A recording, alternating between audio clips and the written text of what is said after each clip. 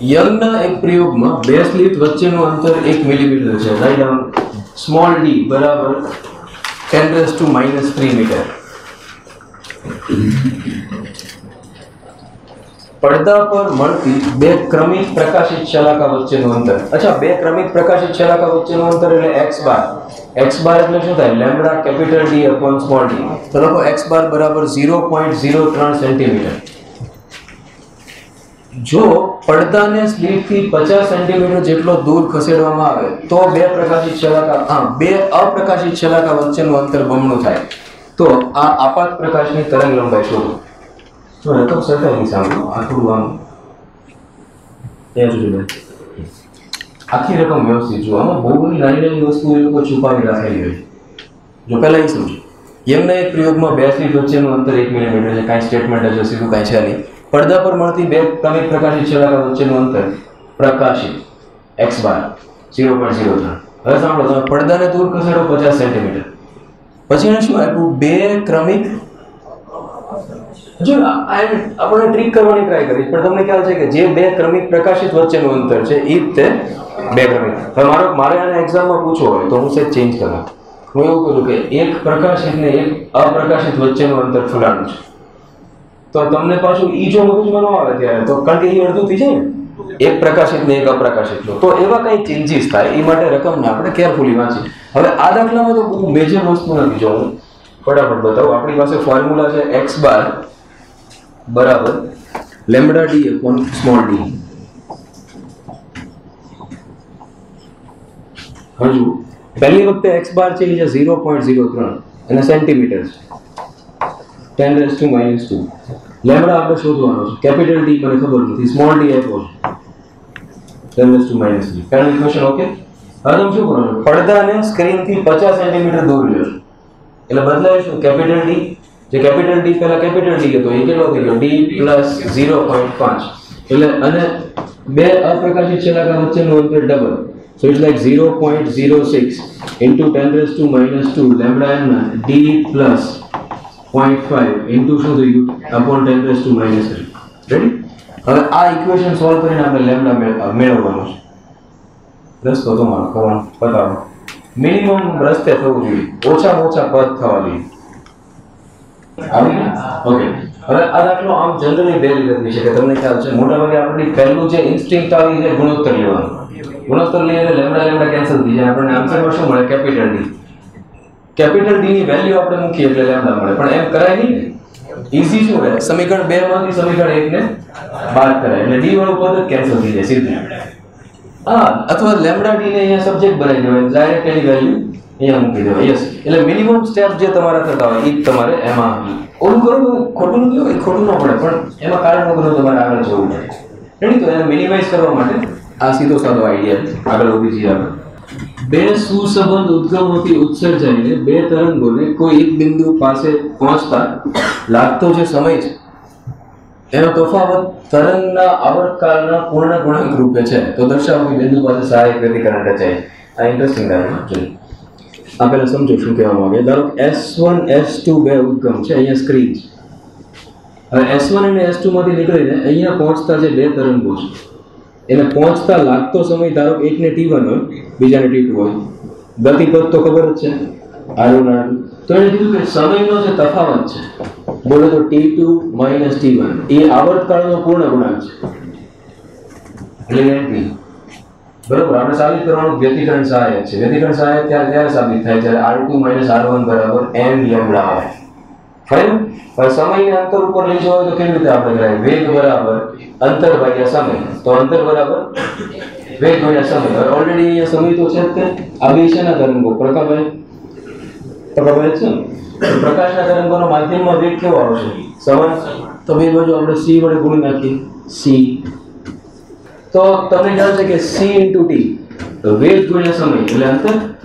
તો વેગ ગુણ્યા સમય એટલે અંતર r છે. અહીંયા આવશે r2 કારણ કે t2 માઈનસ આ શું આવી જશે r1. અચ્છા આ જે ct છે c into t તો c અને કેપિટલ t એટલે શું થાય? 1/f. સો c/f એટલે શું આવી જશે? લેમ્બડા. અને ct is equal to lambda. Interesting કહેવાય. ct મળી લેમ્બડા. R2 - R1 બરાબર n લેમ્ડા. તો આ થઈ ગયું સહાયક વ્યતિકરણ સાબિત. અચ્છા, આ વિચારનો જેવો પોઈન્ટ છે, કોઈ પણ રીતે સમયનો તફાવત એવો સેટ કરી શકાય ખરો કે જેના કારણે વ્યતિકરણ છે એ વિનાશક આવે. મેં બ્રીજ આપ્યો નથી, એ ઇઝીલી થઈ શકે. તમારા ટાર્ગેટ આને ઊંધું વિચારવાનું. વિનાશક વ્યતિકરણ સાબિત કરવા માટે સમયનો તફાવત કેટલો સેટ કરવો પડે? એટલે પહેલા અહીંયાથી આમ જોવાનું. રેડી? ટ્રાયલ ત્યાં બાજુ લખી દો. વિનાશક વ્યતિકરણ માટે સમય તફાવત કેટલો રાખવો? વિનાશક વ્યતિકરણ માટે સમય તફાવત કેટલો રાખવો? યંગના વ્યતિકરણના પ્રયોગમાં જો બે સ્લિટ વચ્ચેનું અંતર એટલે સ્મોલ d વપરાયેલ પ્રકાશની તરંગ લંબાઈ કરતા બમણું હોય, એટલે કેટલું હોય? 2 લેમ્ડા. તો સાબિત કરો કે પડદા પર વધારેમાં વધારે 5 પ્રકાશિત શલાકા મળે. હવે જ્યારે મારે એવું સાબિત કરવાનું હોય કે નંબર ઓફ ફ્રિન્જીસ જે છે એ મારે લિમિટાઇઝ કરવાની, n ની વેલ્યુને મર્યાદા આપવાની. શલાકાઓ તો પ્રકાશિત જ છે એટલે મારે શું લખવું પડશે? n lambda. હવે સાંભળજો, n લેમ્ડાની સામે લખવા માટે મારી પાસે બે ઓપ્શન છે. એક છે xd અપોન કેપિટલ D, બીજો છે d sin θ. યાદ કરો પદ તફાવત. હવે મારે n ની વેલ્યુ છે અમુક લિમિટેડ જોઈએ છે તો જ 5 પ્રકાશિત શલાકા મળે. ક્રમની વેલ્યુ લિમિટેડ જોઈએ એટલે n મારે મર્યાદિત રાખવો છે. આ રાખવા માટે સામે કઈ એવી વસ્તુ છે જેને હું કંટ્રોલ કરી શકું? ધારો x છે એ તો ઓલા a થી અંતર છે, એ ઇન્ફિનિટ સુધી જાય, ફિક્સ નથી. સ્મોલ d ને કેપિટલ D છે એ તો ફિક્સ જ હોય છે. અહીંયા જુઓ તો સ્મોલ d ફિક્સ જ છે, પણ sin θ ની મેક્સિમમ વેલ્યુ લિમિટેડ છે. મહત્તમ વેલ્યુ sin θ ની કેટલી આવે? 1. એટલે એના ઉપર કંટ્રોલ કરી શકાય. તો હું પદ તફાવતનું જે ફોર્મ્યુલા છે એ યુઝ કરવાનો છું, d sin θ. હવે sin θ ને સબ્જેક્ટ બનાવું તો મને સામે મળશે n લેમ્ડા અપોન d. અચ્છા, d કેટલો આપ્યો છે? 2 લેમ્ડા. અહીંયા હું વેલ્યુ મૂકી દઉં 2 લેમ્ડા. એટલે sin θ મને મળી જશે n/2. Is okay? હવે આપણે n ની વેલ્યુ લેવાની શરૂ કરીએ. ધારો n બરાબર 1 તો 1/2. અચ્છા, sin θ 1/2 હોય ખરું ક્યારે? યસ. એટલે n બરાબર 1 શક્ય છે. અચ્છા, n બરાબર 2 છે, 2/1 હોય. યસ. એટલે એની વેલ્યુ 2 શક્ય છે, 3 લો નથી પોસિબલ. એટલે n ની બે કિંમતો શક્ય છે, 1 અને 2. શલાકાઓ કેવી આપણે ચર્ચા કરીએ છીએ? પ્રકાશિત. હવે પ્રકાશિત શલાકામાં મધ્યસ્થ શલાકા છે ને એ તો ફિક્સ છે, સ્કીમમાં ફ્રી છે, આવે છે 0 માં ક્રમની. સમજતી તમે? અહીંયા n બરાબર 0 મૂકો તો આવે છે. હા, ધેટ્સ ઓલ. અને હવે આપણી પાસે ઓપ્શન છે 1 ને 2, એટલે 1 નંબરની અને 2 નંબરની શલાકાઓ મળે. તો આ થઈ ગઈ પ્રથમ પ્રકાશિત, આ થઈ ગઈ દ્વિતીય. એવી ને એવી બે નીચે મળે એટલે આ પ્રથમ પ્રકાશિત, આ દ્વિતીય પ્રકાશિત. ટોટલ કેટલી મળે આપણને? 5. તો આ અહીંયા સાબિત થઈ.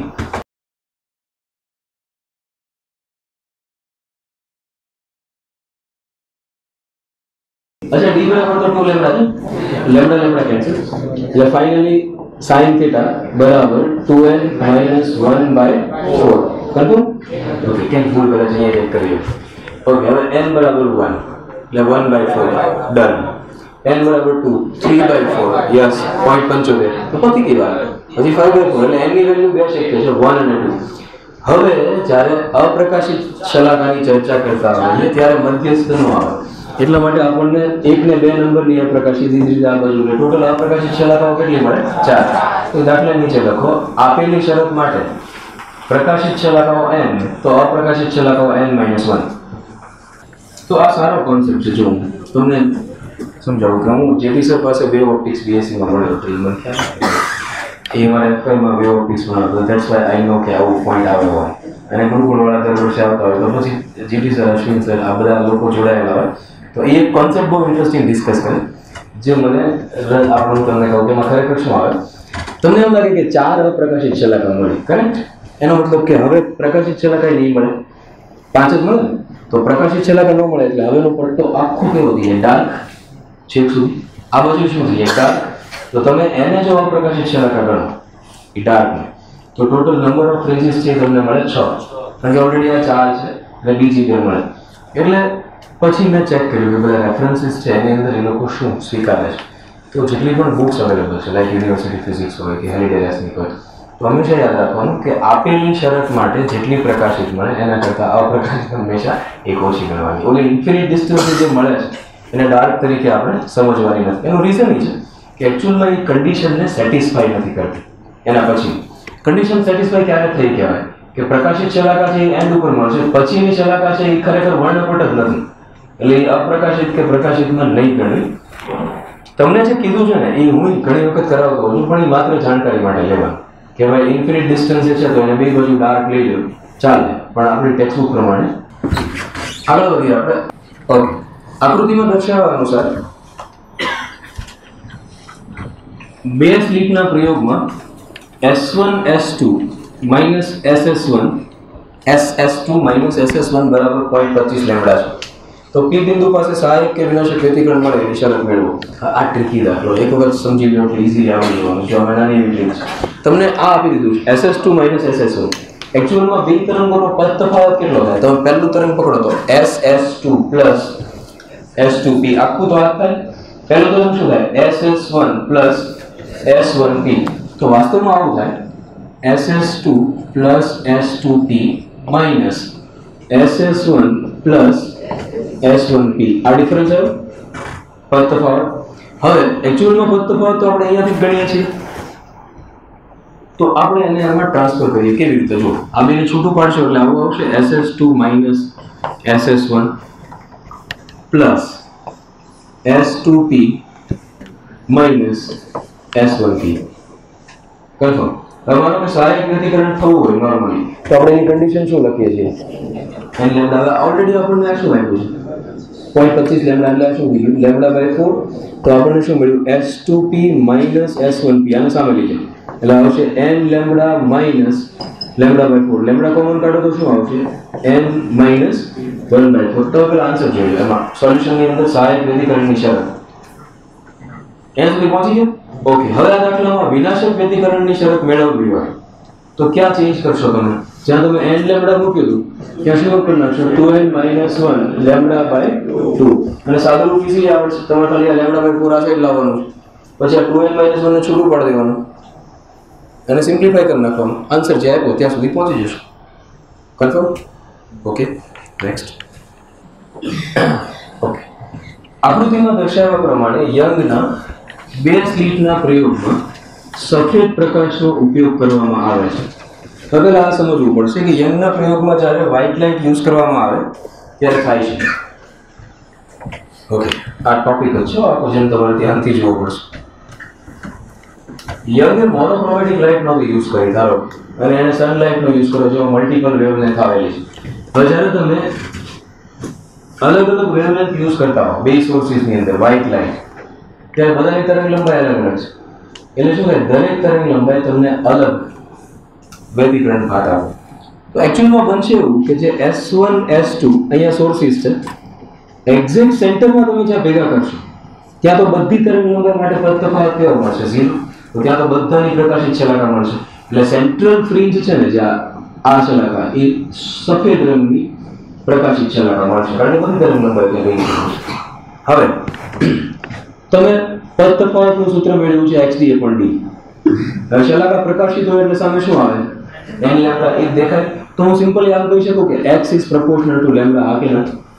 કરેક્ટ. એનો મતલબ થાય કે જેમ તમે અહીંયા સેન્ટરથી દૂર જાઓ એમ x વધે. x વધે તો શું થાય? લેમ્બડા વધે. અને શ્વેત પ્રકાશમાં લેમ્બડા વધે એનો મતલબ શું થાય? ઓછામાં ઓછી લેમ્બડા જેની હોય જાંબલી.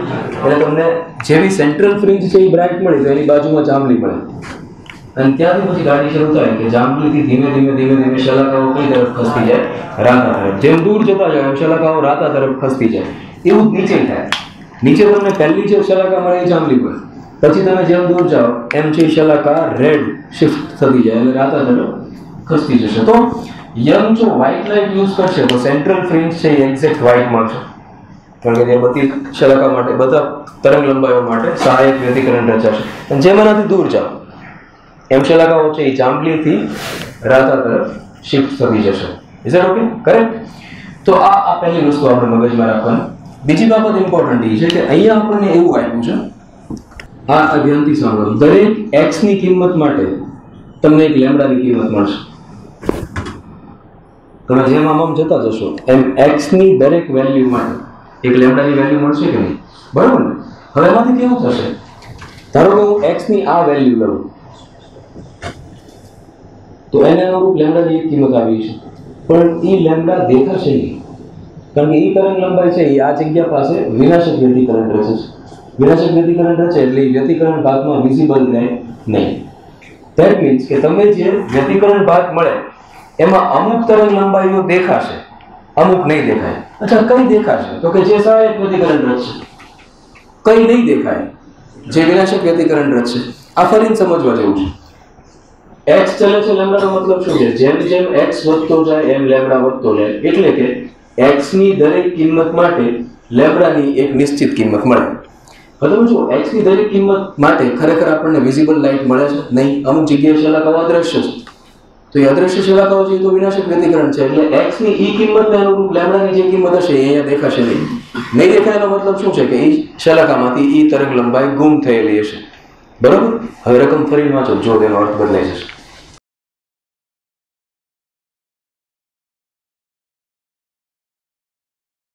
તો આપણે કઈ તરંગ લંબાઈ ગોતવાની છે જે શલાકામાં દેખાતી ન હોય, અદ્રશ્ય હોય. અદ્રશ્ય હોય મીન્સ કે એ શું કરતી હોય?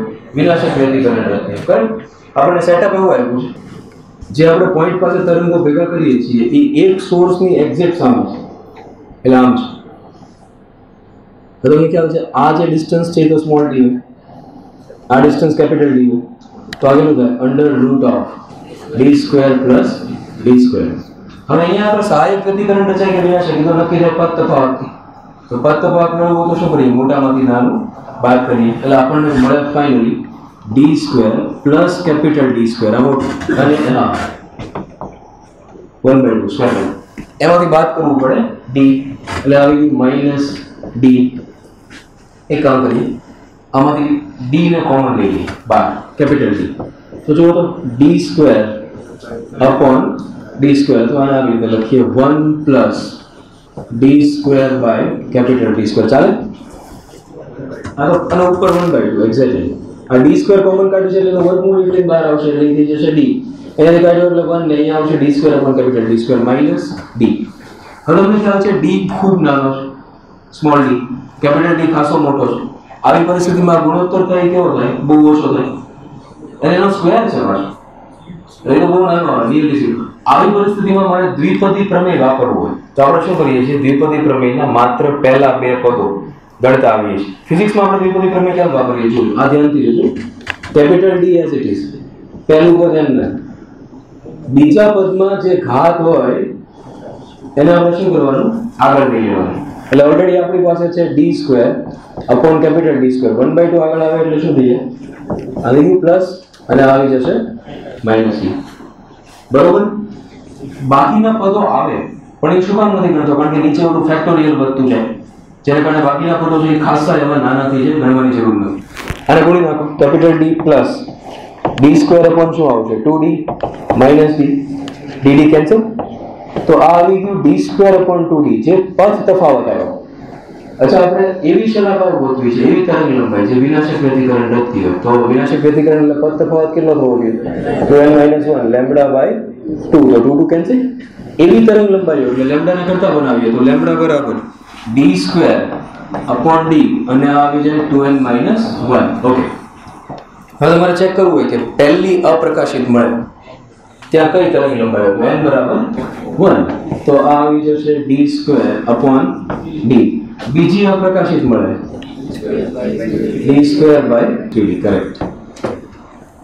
આમ ચાલશે આગળ. અને જો તમને એમ કીધું હોય કે કઈ તરંગ લંબાઈઓ પ્રકાશિત છે અથવા કઈ તરંગ લંબાઈઓ વિઝિબલ છે, તો જ્યાં તમે 2n - 1 લેમ્બડા બાય 2 મૂકી ત્યાં શું કરી નાખવાનું? ખાલી એ જગ્યાએ એક સ્ટાર કરી નાખવાનું. જો આપણને જોવા મળતી શલાકાઓ પૂછી હોય તો 2n - 1 લેમ્બડા બાય 2 ની જગ્યાએ n લેમ્બડા લેવું.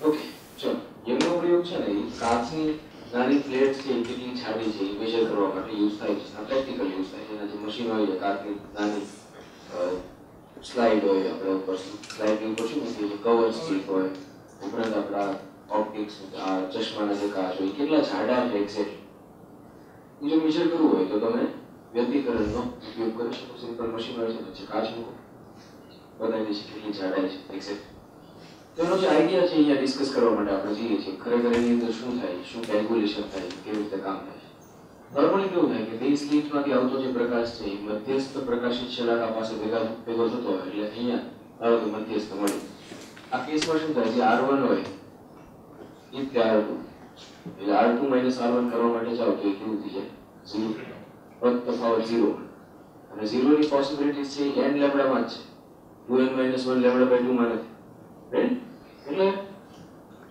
હવે સપોઝ હું અહીંયા આગળ એક કાચની પ્લેટ એન્ટર કરતો કાચની તકતી નાની જેની જાડાઈ t છે અને એનો વક્રી ગુણાંક છે n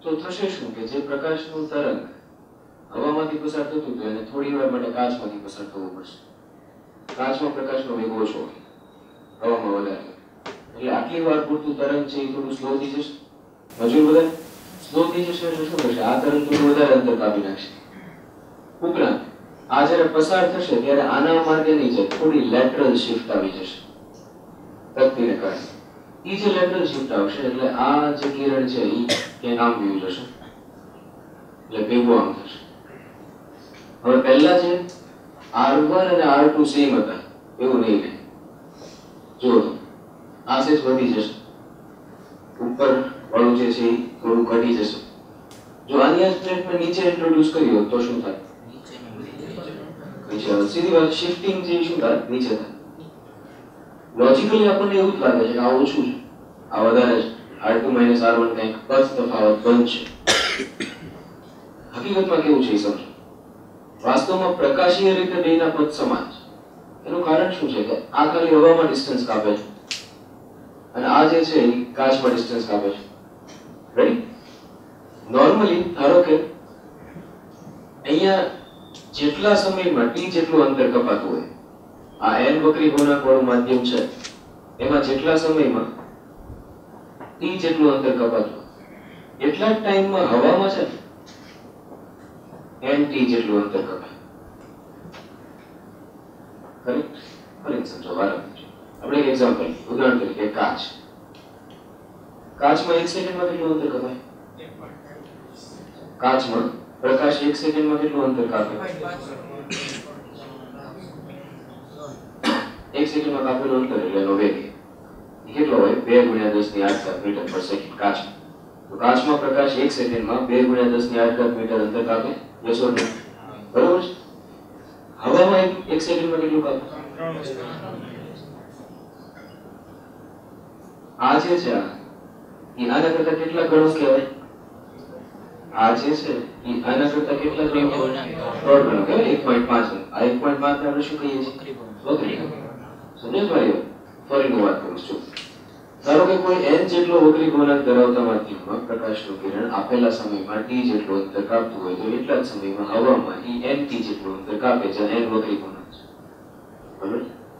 છે બરોબર છે ઓકે તો તમને ખ્યાલ આવ્યો ને અહીંયા છે ને જેટલી વારમાં t જેટલું અંતર કપાણ એટલી વારમાં અહીંયા કેટલું કપાઈ ગયું nt જેટલું આ તો સંપૂર્ણપણે હવામાં ટ્રાવેલ કરે છે એટલે અહીંયા nt કપાઈ ગયું એટલી વારમાં અહીંયા કેટલું કપાણ એટલે જે કાંઈ ડિફરન્સ બન્યો એ તો અહીંયા જ બન્યો ને બાકી તો એર જ છે ડિફરન્સ જે કાંઈ ક્રિએટ થયો એ આ ડિસ્ટન્સનો ક્રિએટ થયો એટલે કોઈ મને પૂછે પદ તફાવત કેટલો આવે તો બીજો તો પદ તફાવત છે જ નહીં ત્યાં t કપાય છે અહીંયા nt કપાય છે આટલો ફરક એટલે પદ તફાવત જો સ્ટ્રેટ ફોરવર્ડ મારે લખવો હોય R2 - R1 બરાબર nt - t એક જગ્યાએ nt કપાણું બીજી જગ્યાએ કપાણું t કોમન લઈ લો n - 1 ઓકે આ આવી ગયો પદ તફાવતનું ફોર્મ્યુલા પદ તફાવતનું નોર્મલ ફોર્મ્યુલા જે આપણે લખીએ છીએ એ શું થયું xd / D t ને સબ્જેક્ટ બનાવો આમ જોવા જાવ તો આન્સર આવી ગયો ચેક કરો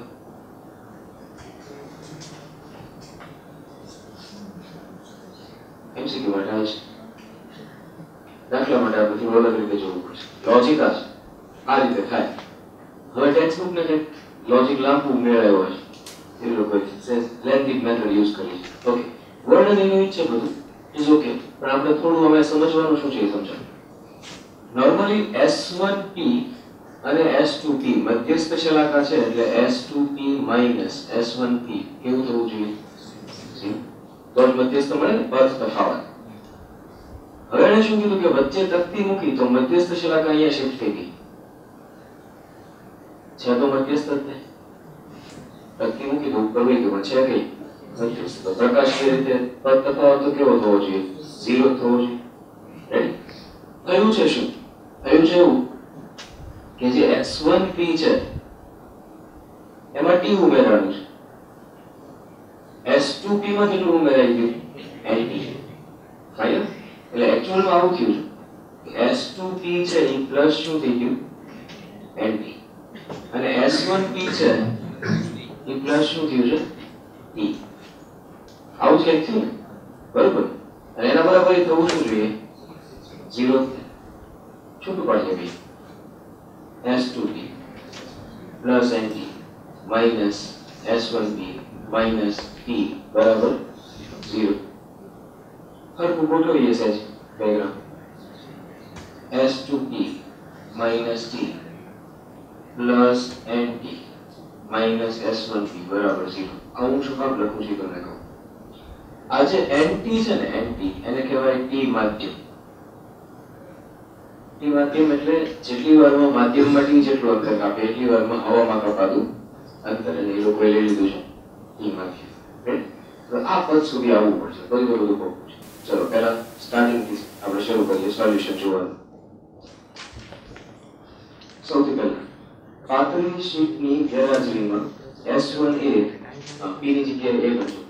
S1A અને S2A વચ્ચેનો પદ તફાવત કેવો થશે? 0 થશે. તેથી બિંદુ A આગળ મધ્યસ્થ પ્રકાશિત શલાકા મળે. પરફેક્ટ બોલું છું. એના પછી હવે S1 માંથી નીકળતા પ્રકાશ તરંગની પથમાં પારદર્શક પટ્ટી દાખલ થતા પારદર્શક તકતી આવે, પારદર્શક પ્લેટ કેવું લખો, પારદર્શક દાખલ કરો. પારદર્શક પ્લેટ દાખલ થતા આ પ્રકાશ તરંગ તરફ શલાકા સ્થાનાંતર થાય છે, જેને લેટરલ શિફ્ટ કહે છે. હવે બિંદુ P આગળ મધ્યસ્થ પ્રકાશિત શલાકા મળે છે. S2P - S1P 0 થવું જોઈએ. હવે જે લખ્યું છે એ જુઓ તો S2P - T પ્લસ T માધ્યમ માઇનસ S1P એ કેવી રીતે આવ્યું? તો એનો ઇતિહાસ આ છે. આ બાજુ લખવાની જરૂર લાગતી હોય તો ખાલી અને ઓલામાં NT ઉમેરાણું, અહીંયા T ઉમેરાણું. તમે પહોંચશો S1P - S2P બરાબર શું આવી ગયું? N - 1 into T. કરેક્ટ? એટલું કોઈ પોઝિટિવ રાખવા માટે આપ્યું. પછી પદ તફાવત છે ઓલરેડી આપણે થિયરીમાં મેળવી ગયા છે. જો S2M લંબ દોર્યો હોય ને ખ્યાલ છે. પછી S2M બરાબર આપણે કેટલું મળ્યું? XT upon capital. બેને સરખાવી દે. એન્ડ સુધી પહોંચી ફાઇનલ. આ ન્યુમેરિકલની મેથડ MCQ માટે તો આ જ કાફી છે. મગજમાં રાખવાનું. તફાવત છે NT - T. હવે મને એમ કહો આ T જે છે T એને N - 1 સાથેનું રિલેશન આપી દીધું. T ચલે છે 1 upon -1. MCQ number 6.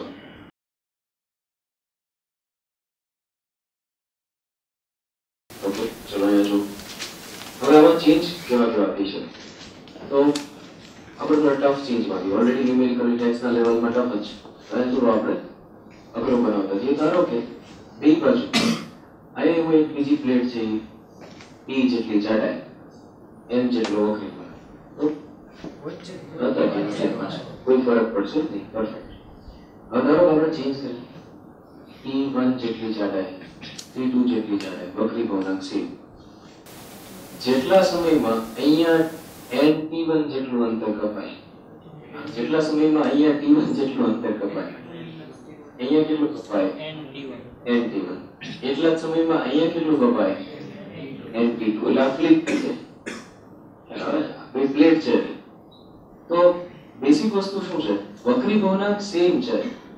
મગજમાં ખાસ અથવા આમાં સિમ્પલ વિચારી લેજો. ધારો કે બે એક સરખા વક્રી ભવનાંકનું તો તમે પદ તફાવત એવી રીતે વિચારી લો કે અહીંયા ઈ જ માધ્યમમાં t2 જેટલું ડિસ્ટન્સ કપાશે, અહીંયા કપાશે t1, એટલે ફાઇનલી જે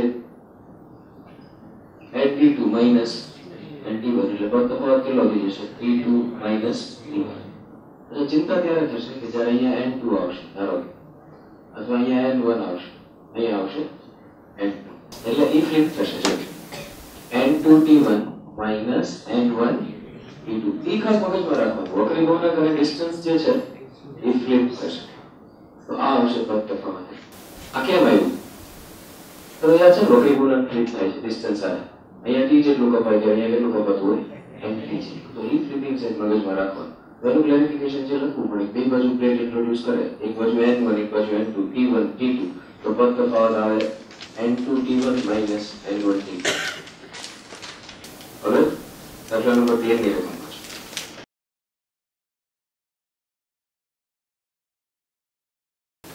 સૌથી પહેલો જે પ્રશ્ન છે એ સાવ ઈઝી છે. જો બેઝિક વસ્તુ એમ પૂછી છે, બે ક્રમિક પ્રકાશિત શલાકા વચ્ચેનું અંતર એમ છે. બે ક્રમિક પ્રકાશિત શલાકા વચ્ચેનું અંતર નોર્મલી થાય x બાર. એ કેવી રીતે મળે? લેમ્બડા d ઉપર. Now think about it. આખું યંગનું જે એપરેટસ છે સાધન, ધારો આપણે કોઈ પ્રવાહીમાં ડૂબાડી દઈએ, તો બે સ્લીટ વચ્ચેનું અંતર બદલાય કેમ ના થાય? સ્લીટ અને પડદા વચ્ચેનું અંતર બદલાય શું? લેન્થ, તરંગ લંબાઈ બદલાય. તરંગ લંબાઈ નવી કેટલી આવે? ધારો તમે જે તરંગને ડૂબાડ્યું છે એનો વક્રી ગુણાંક છે n, તો આપણી પાસે સ્નેલનો નિયમ છે lambda 1 lambda 2 n2 upon n1, એટલે બાકી તો હવા છે બહાર, એટલે આપી જશે લેમ્બડા 2 બરાબર લેમ્બડા 1 n. લેમ્બડા 1 કેટલી આપી? 6300 ભાગ્યા n કેટલો આવ્યો? 6300 ભાગ્યા 32. ચલો x બાર બરાબર કેટલું? 47 36, એટલે 47 36 ગુણ્યા 10 ની ઓછા 10. મને એમ છે કેપિટલ d ને સ્મોલ d આપ્યું છે. ક્વેશ્ચન વેલ્યુ ની જવાબ લાવો, કમર ફટાફટ પૂરું કરો. પછી ચલો કમ્પ્લીટ. રેડી? સ્ટ્રેટ ફોરવર્ડ વસ્તુ માત્ર જ્યારે યંગના એપરેટસને કોઈ મીડિયમમાં ડૂબાડવામાં આવે એટલે આપણે વક્રી ગુણાંકના આધારે કેન્દ્ર લંબાઈ બધે કરે, બાકી બધું સેમ. ઝીરો કે okay. Second question important. Second ક્વેશ્ચનમાં આપણે શું કરી રહ્યા છીએ ધ્યાન આપો. S1 S2 એઝ યુઝ્યુઅલ મધ્યસ્થ પ્રકાશિત શલાકા સુધી અહીં પાછા આપણે એક તરંગની વચ્ચે પ્લેટ દાખલ કરી દીધી, જાડાઈ લઈ લીધી ધારો કે t સપોઝ.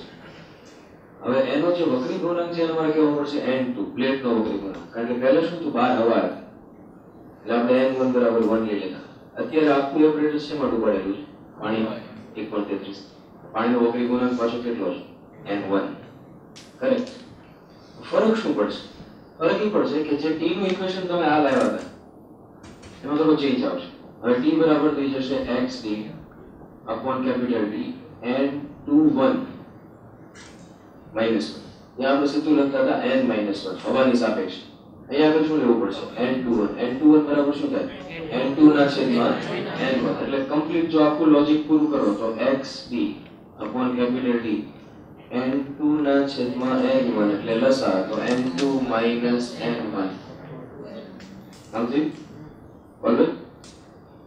આ પદને તમે ઓળખો છો ખરા? એટલે શું થાય? પદ તફાવત. જો પદ તફાવત કેવી રીતે નક્કી કરો? એમણે એવું કીધું છે જેવી આ પટ્ટી અહીંયા મૂકું છું એટલે મધ્યસ્થ પ્રકાશિત શલાકાના સ્થાને પ્રથમ અપ્રકાશિત એક્ઝેક્ટલી. તો મધ્યસ્થ પ્રકાશિત શલાકાના સ્થાને કઈ આવી જાય છે? પ્રથમ અપ્રકાશિત. પ્રથમ અપ્રકાશિતનો પદ તફાવત કેટલો આવે? 2n minus 1 lambda by 2 n બરાબર 1 પ્રથમ લેમ્બડા by 2 એટલે xd upon capital D બરાબર શું આવશે? Lambda by 2. થોડાક નિરાંત હાલજો, ઉદાહરણ n1 lambda by 2 n2 minus n. હવે આની ચર્ચા. એક્સપેરિમેન્ટ ક્યાં કરી રહ્યા છો? લેમ્બડા કે આવે 47 36. રેડી? હવે ઓકે n1 1.33 4836 એંગસ્ટ્રોમ n2 એટલે કાચ જે પ્લેટ મૂકી જેનો ગુણાંક કેટલો આવ્યો 1.5 અને n1 બરાબર 1.3 કહો જે બીજો પ્રશ્ન જ્યાંથી શરૂ થાય છે ત્યાંથી જે હું કહું છું બીજાનું સોલ્યુશન શરૂ થયું ત્યાં લખતા જાઉં છું અહીં તકતીની જાડાઈ small t બરાબર xd upon capital D કૌંસમાં n21 minus n1 xd upon capital D કૌંસમાં n21 minus 1 જ્યાં n21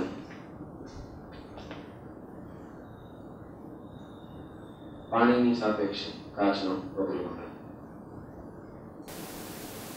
બરાબર n2 upon n1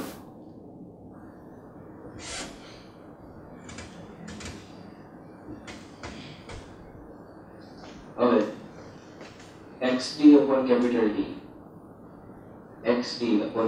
D બરાબર પથ તફાવત જે પ્રથમ અપ્રકાશિત શલાકા માટે λ/2 થશે જ્યાં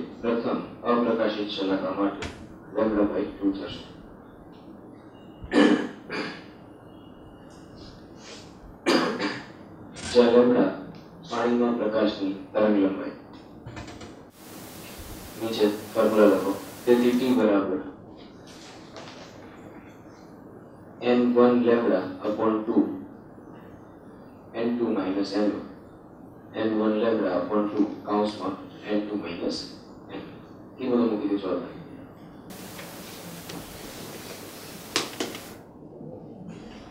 પહોંચી ગયા ચલો એનો પ્રશ્ન તો પદ તફાવત કેવી રીતે નક્કી કરે આમ સીધું છે પદ તફાવત એટલે xd upon capital D છે પદ તફાવત થયા તો ક્લિયર થઈ હવે મધ્યસ્થ શલાકાના સ્થાને પ્રથમ અપ્રકાશિત આવે છે એમ કીધું આનો શું મતલબ થાય એક્ચ્યુઅલમાં મધ્યસ્થ શલાકા ઉપર હોય ગઈ અને એકચ્યુઅલી જે પ્રથમ અપ્રકાશિત તો એ ક્યાં આવી ગઈ મધ્યસ્થ શલાકા છે એટલે શિફ્ટિંગ જે થયું વચ્ચે એ કેટલું થાય સમજીએ જોજો અને એમ કેવી રીતે પદ તફાવત આવે જોડું આ ટ્રીક છે MCQ માં તમને અવશ્ય સીધી કામ લાગશે જો એક્ચ્યુઅલમાં આ મધ્યસ્થ પ્રકાશિત હતી આ પ્રથમ અપ્રકાશિત યસ એટલે આ આટલું શિફ્ટિંગ થયું કે નહીં લોજિકલી સીધું તો એ શિફ્ટિંગ એક્ચ્યુઅલમાં કેટલું હોય આપણને ઓલરેડી ખબર જ છે કેટલું હોય આ કેટલું છે આ શું આવે x આવે કે નો આ જે શિફ્ટિંગ આવે એને આપણે શું કહીએ છીએ x તેના બરાબર શું લખીએ આપણે x હવે જો તો પદ તફાવત બનાવવો હોય તો શું કરવું પડે સ્મોલ t સામે લઈ જવો પડે કેપિટલ T છેદમાં લાવવો પડે એટલે શું આવશે λ/2 શું આવી ગયું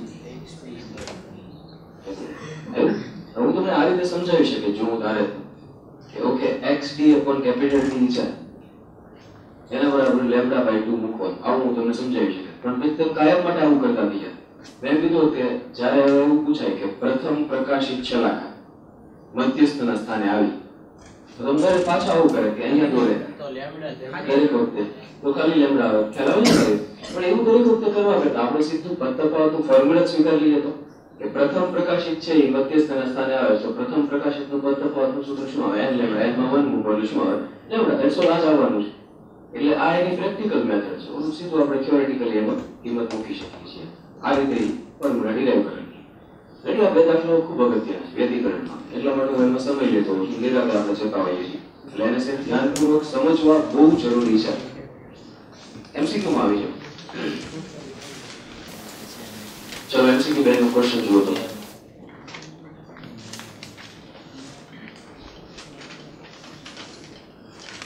ડેટા એનો સાઈડમાં લખી લો સ્મોલ d આપ્યું છે કેપિટલ D વગેરે વગેરે બધું જે આપ્યું હોય એ તમે સાઈડમાં લખતા જાઓ નોટ ડાઉન કરતા અચ્છા ચોથી અપ્રકાશિત છે એનું મધ્યસ્થ શલાકાથી અંતર એટલે x શોધવાનું છે લખો xd upon capital D બરાબર 2n - 1 λ/2 અપ્રકાશિત છે n બરાબર 4 મૂકો બાકી બધું જે કિંમતો આપી છે મૂકી દો એટલે x મળી જશે કમો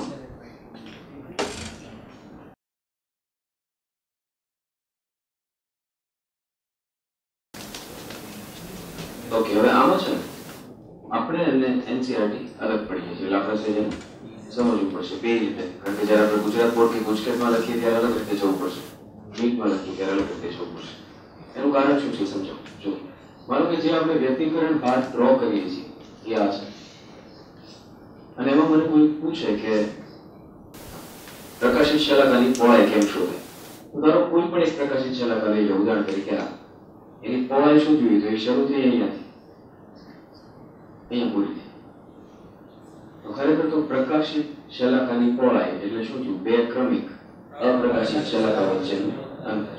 આ lambda D upon small D. આ કોઈ પણ એનસીઆરટી ને રિલેટેડ રેફરન્સ બુક કે કોઈ પણ ફિઝિક્સ ની જે રેફરન્સ બુક હોય તમે આ ડેફિનેશન આપશે ને એ હતી આ સાચી ડેફિનેશન.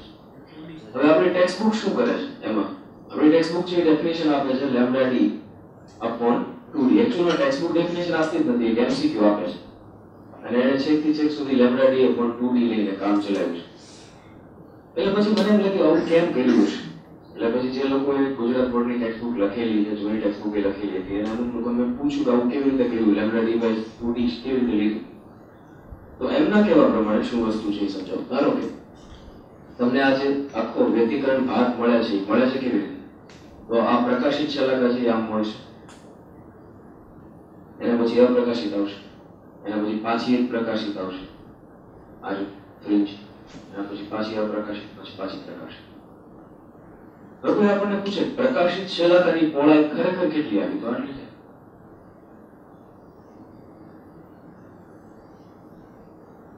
બરોબર, આપણે જે શોધી આ આવી, એટલે એક્ચ્યુઅલમાં શું થાય, આ જે છે ને એ આખા આ ભાગ કરતા કેટલું થઈ જાય છે, હાફ થઈ જાય છે, જે રિયલમાં આપણે જોતા હોઈએ છીએ વ્યતિકરણ ભાગ તારે. એટલા માટે આના બરાબર લીધું છે લેમ્બડા ડી અપોન 2d. તો વાસ્તવિકતા શું છે, આ લેવું આ લેવું આ લેવું આ સાચું છે. પણ હવે ગુજરાત બોર્ડમાં તો MCQ છે અને 5 વર્ષથી ફેરવાઈ ગયું ઇઝ ગોઈંગ ઓન, એમના છે. એટલે જ્યારે જ્યારે આપણને શલાકાની પહોળાઈ પૂછાય ત્યારે આપણે લેવાનું છે lambda D upon 2d. Gujarat board અને ગુજકેટની એક્ઝામ માટે નીટમાં પૂછાય કે મેઇન્સમાં પૂછાય તો એને કરી નાખવાનું છે lambda D upon small D. એટલે આટલો ફેરફાર કરવાનો, જરૂર લાગે ત્યાં પાછું લખવાની છૂટ છે. બસ કીધું છે યંગના પ્રયોગમાં બે સ્લિટ વચ્ચેનું અંતર અડધું કરવામાં આવે. શલાકાની પહોળાઈમાં શું ફરક પડે, આપણી પાસે શલાકાની પહોળાઈ લેમ્બડા ડી અપોન 2d, તો બે સ્લિટ વચ્ચેનું અંતર અડધું એટલે d/2, કરેક્ટ. અને સ્લિટ અને પડદા વચ્ચેનું અંતર બમણું, ડબલ. ઓકે, તો આ બગડો ઉપર આવે એટલે 2 × 2 એટલે કેટલા ગણું થઈ જાય, 4 ગણું. એટલે એમને કહેતા 2 તો ઓછી આવે, એટલે આપણે ફાઇનલ શલાકાની પહોળાઈ તો આ જ રાખવાની, તો ઉપર જાય એટલે 4 ગણું થશે. છઠ્ઠો, ઓકે, એમના પ્રયોગમાં કિરણના માર્ગમાં લેમ્બડા જાડાઈની પ્લેટ મૂકો છે. લેમ્બડા જાડાઈની પહેલા નોર્મલી આપણે ટી જાડાઈની મૂકતો ને, તો આપણી પાસે આઈડિયા શું હતો, ટી બરાબર xt અપોન n. xt પણ કેપિટલ ટી હતું ને, આવું ને, હા આવી રીતે. હવે આપણે એમ કીધું છે કે લેમ્બડા જાડાઈની અને 1.5 ઉગરી ગુણક ધરાવતી પ્લેટ મૂકતા, હવે જો મધ્યસ્થ શલાકાના સ્થાને પ્રથમ પ્રકાશિત શલાકા આવતી હોય, ઓકે, મધ્યસ્થ શલાકાના સ્થાને પ્રથમ પ્રકાશિત એટલે xt upon d જે છે લેમ્બડા ઈ છે n લેમ્બડા એટલે લેમ્બડા થી છે n બરાબર 1 પ્રથમ પ્રકાશિત, અને વક્રી ગુણક કેટલો આવ્યો 1.5 minus 1, આન્સર 2 લેમ્બડા. તો એક ઈ લેમ્બડા જાડાઈ છે કોઈ બને એટલે સ્મોલ d આવે, લેમ્બડા નો સ્મોલ d જાડાઈ, જો નીચે સોલ્યુશન માં d લીધો એટલે સ્મોલ d જાડાઈ કરવી પડશે. વ્યતિકરણ છે એ આ ચેપ્ટર નો સૌથી મેજર પોર્શન છે. લગભગ આ ચેપ્ટર માંથી કમ્પ્યુટિંગમાં જે કંઈ પૂછાય છે 80-90% વ્યતિકરણ માંથી જ આવે છે હંમેશા. હવેના જે બધા ટોપિક છે એ વ્યતિકરણના ભાર નીચે દબાઈ જાય છે, એકદમ સિમ્પલ ટોપિક.